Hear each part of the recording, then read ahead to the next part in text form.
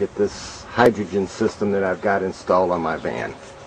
I went out on a test drive yesterday with it and got awesome results, so you might want to go to my website, goturtlepoop.com, and check it out. For right now, what we've got here is we've got a dual generator system. If you notice, my air cleaner scoop is over the top of both my generators, and I've got a hole cut in the top of this thing so I can get to my fill port. You can see that the generator goes down the side there and goes, and then one over here, they're all stainless steel. Okay, and take a good look down in there.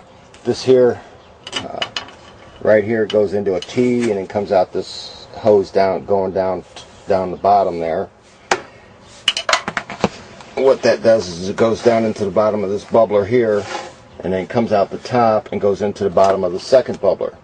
Well, it comes out the top of the second bubbler, and it follows this tube and goes up to a vacuum control valve.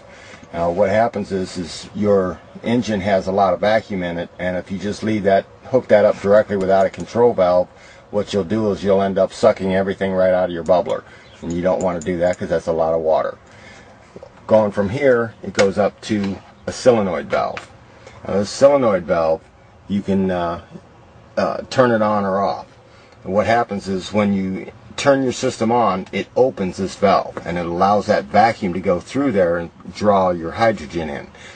When you shut your system off, which is the most important thing here, because your engine retains that vacuum in there for quite a while, and once you shut your system off, that vacuum is going to suck all the hydrogen or the electrolyte right out of your bubblers, and you'll end up with water in the line here. So when you start your vehicle and turn your system on later, you're going to be sucking water into your engine first.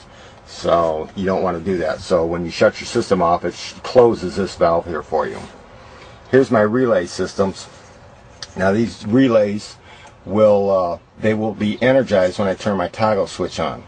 And what this does is it makes the connection between the battery through the pulse width modulator, the amp meter, and then out to my generators, and then back all the way around to make a complete circuit.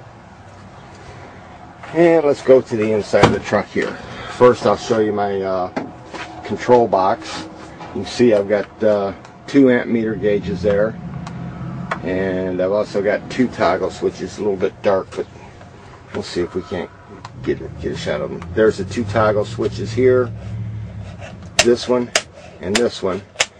Those turn my generators on. This switch here is the EFI. That's just to turn my EFI on and off.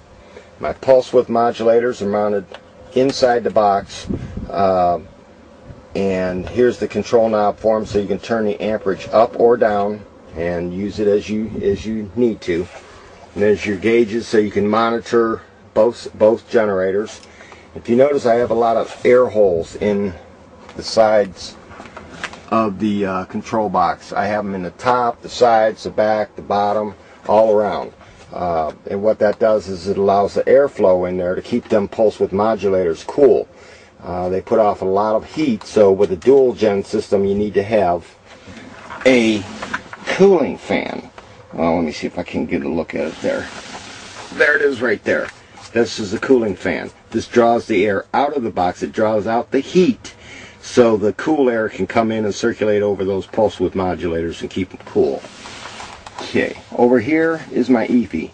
What I did here was I just took it out of the case and mounted it in a clear plastic box so everybody could see that, exactly what it looked like inside there.